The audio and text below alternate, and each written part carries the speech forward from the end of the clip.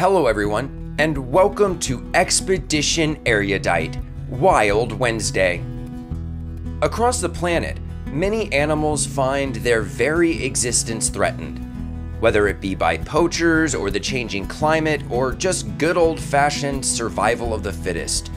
Every day we are losing animal species forever. Some of these are small animals that most have never heard of, while others are larger animals which have permanent places in the human psyche. One of the groups of animals that have found themselves amongst endangered species for decades is a 50-million-year-old walking tank. And today, we will take a broad look into that beautiful beast, which also happens to be my personal favorite animal, outside of dogs, the rhinoceros. So, strap on your knowledge knapsack, and let's launch today's Expedition Erudite, Wild Wednesday. Over the 50 million years rhinos have been evolving, many separate and entirely unique species have developed. Out of the many species that have walked the earth, only 5 still remain. The white rhino, primarily found in Africa and split between northern white rhinos and southern white rhinos, the only subspecies we'll look at today, is the largest of the species and can be identified by its broad, square-shaped mouth adapted for grazing. The white rhino's counterpart, the black rhino, is also native to Africa. They possess a more pointed, prehensile lip for browsing shrubs.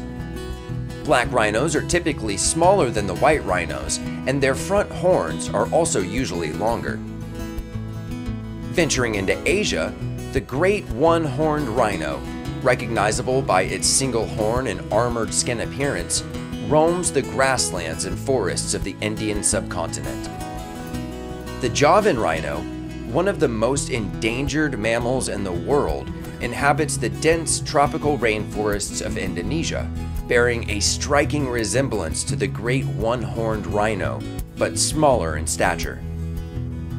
The Javan rhino's looser skin gives it one of the smoothest appearances, and like the great one-horned rhino, the Javan rhino has just one horn.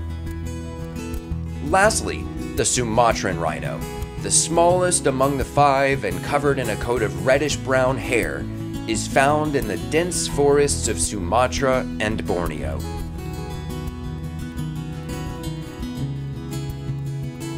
Like with many mammals, rhino mothers have incredibly strong parental instincts.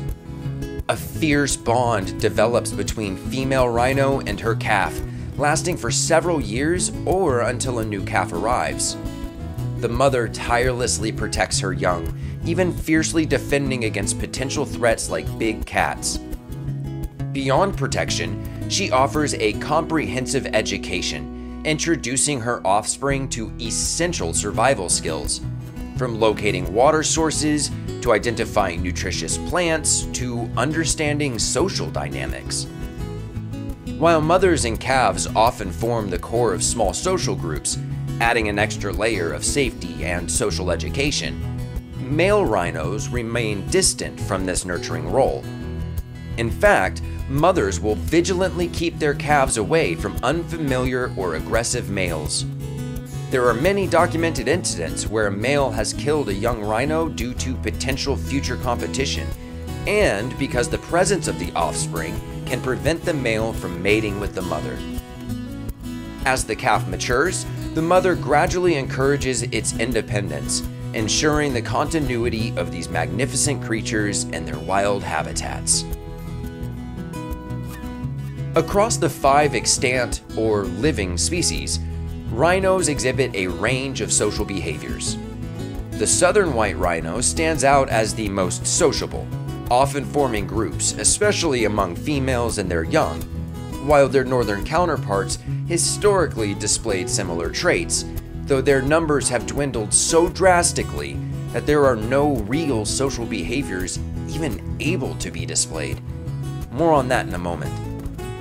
Black rhinos, great one-horned rhinos, and Javan rhinos typically lean towards solitude, with adult males particularly valuing their independence. However, Both black and great one-horned rhinos might congregate around rich resources like waterholes.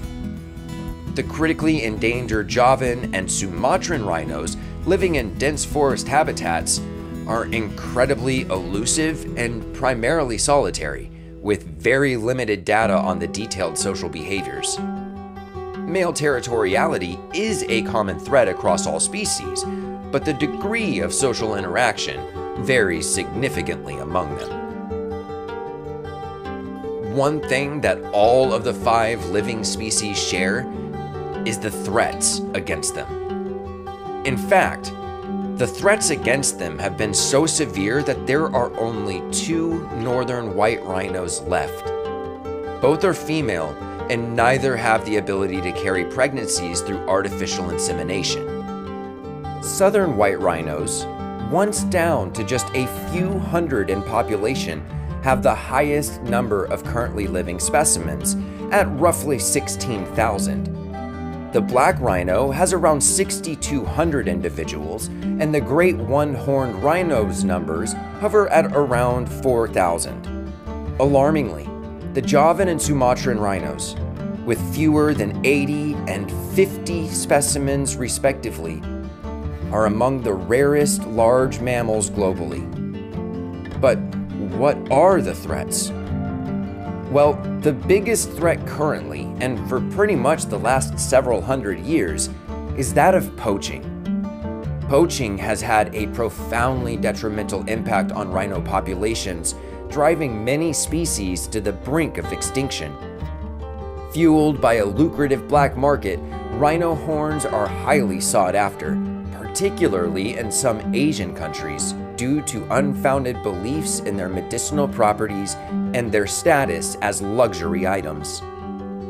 This intense demand has led to rampant illegal hunting, decimating rhino populations at alarming rates.